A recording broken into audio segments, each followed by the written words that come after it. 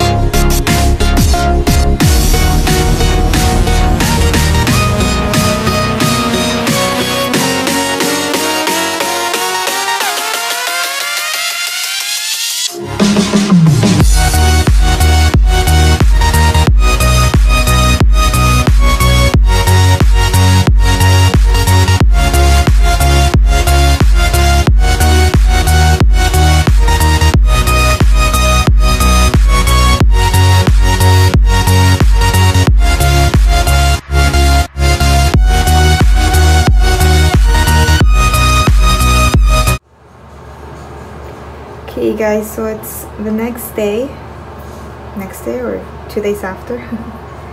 But this is how my hair turned out. It's a lot brighter than I was expecting it to look like, to be honest, but I feel like it's because my hair was just so light, so it looks really bright. But I think I'm gonna stick to it for a little bit and then just do a darker red over this. I think so. But yeah, so this is what it looks like now. If I'm kind of digging it a little bit, but also this is my belly now at 1 second. Mom, my What's wrong? My bed. Then go put it back on. No, where is it? Where is it? Go look for it. Her band-aid fell off, so she's really upset.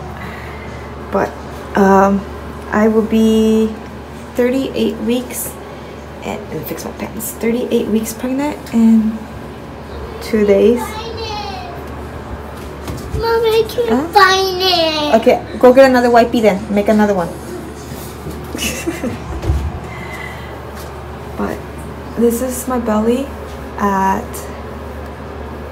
38 weeks. And so almost there. Who knows when she'll decide to come out now. Yeah. So I think that's pretty much it. I don't know what other angle to kind of show you guys so you guys get a better look of my hair. But that's what it's looking like. Maybe if I do this. But yeah. That's what it looks like now. Hope you guys enjoy watching this video. I gotta go attend to my 3-year-old. Okay, go take it over there. I'll go help you right now, okay? Please help me. Okay, go sit down on the couch so I could help you. Right here. And yeah, I'll see you guys in my next video. Bye. Say bye, Annabelle. Ouchie. Oh, I know you have an ouchie. Broken. Oh, it's not broken, baby. It's okay. Oh, okay. There. Bennett. Wipe you around it. Okay, we'll do that right now, okay? This is up right there. Bye, guys.